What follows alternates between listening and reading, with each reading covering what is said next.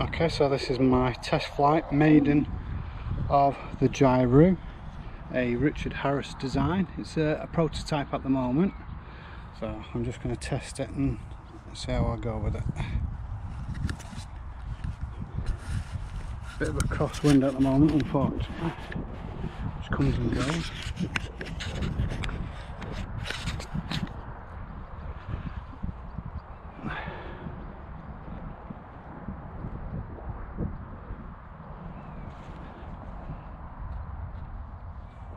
Move further back to here.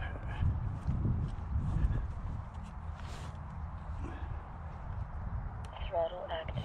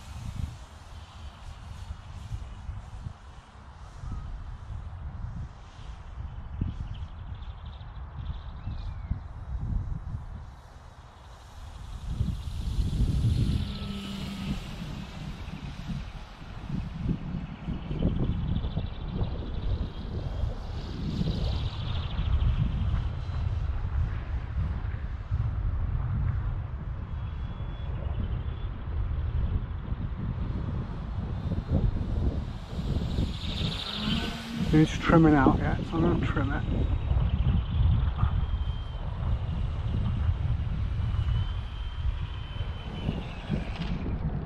There's a bit of right trim.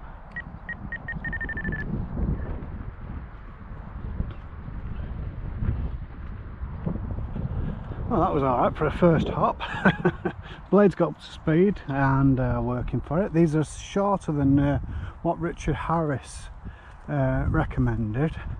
These are 650 long by 55mm wide, and that seemed okay to me. Let's go again.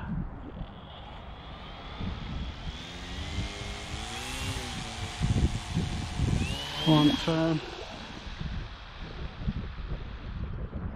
We've got a crosswind, unfortunately, which is not going to help anything, is it?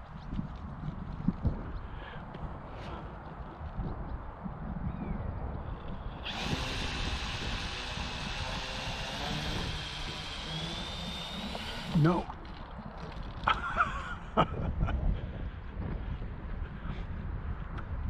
Now that would have been a crosswind that caused that, but no damage, and it's modular. It's quite heavy though. It's modular, which basically means if I break a part, I only have to make the part that's broken and can bolt it back on. So let me just show you that while we've got the option. So as you can see there, the mast is bolted in, so if I break the mast, I just need to put a new mast in and bolt it back in. If I break the boom, I can just put a new boom in and bolt that back in. If I break the tail plane, I can bolt that back in as well. So it's been made so that if that part breaks, you can easily fix it and get it going. I mean, I suppose if you're learning, the ideal thing would be to bring some spare parts with you, build the model twice. Although I can't see the front end of this. I can't see the front end here breaking, to be honest. It'll be the boom or the rotor shaft or the tail plane that would break, in my opinion. It is quite heavy. I haven't weighed it, to be honest.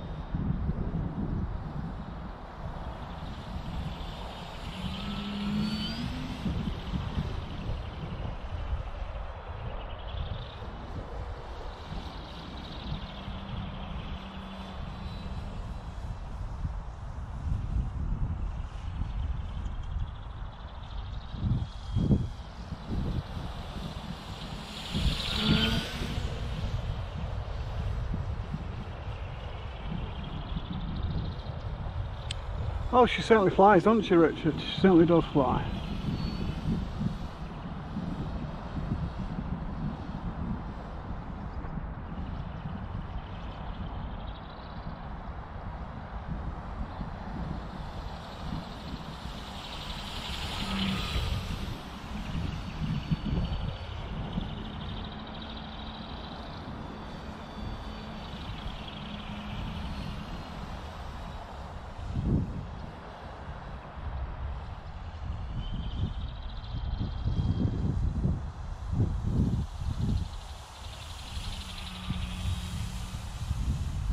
So there we go, that's Richard Harris's new up and coming design. Hopefully it'll be in the RCME soon. It's a magazine published here in the UK, so keep your eyes out for that if this is something you would be interested in. Being balsa and ply, spruce, something you should be able to make easy enough.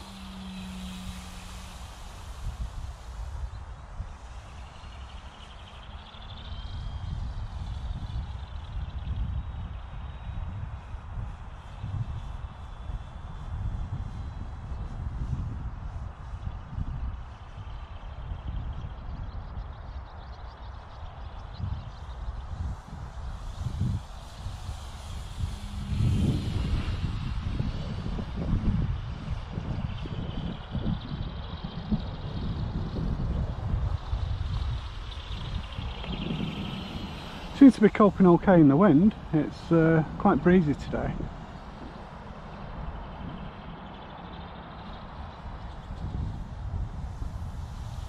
Probably because it's heavier. It's a lot heavier than my little Autogyro version.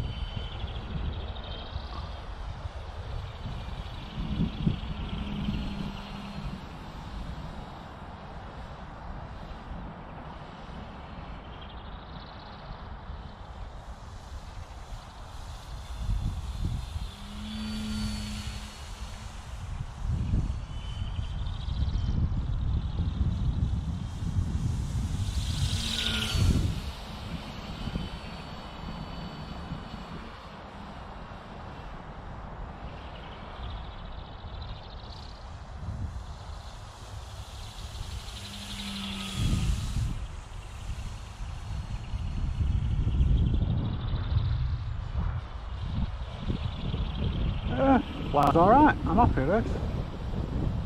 Only, well, to be expected, a little bit of trimming I had to do.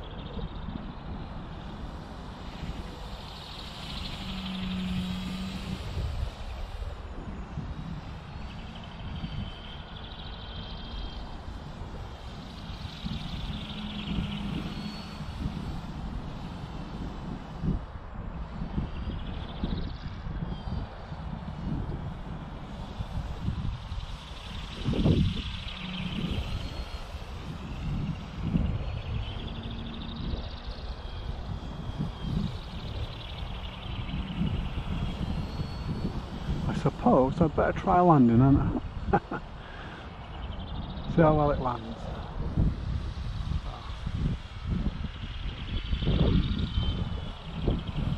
That's what I like about these Autogyros, is you can fly them in close. And I've got the feel to myself, so I'll fly around. There you go, perfect that, wasn't it?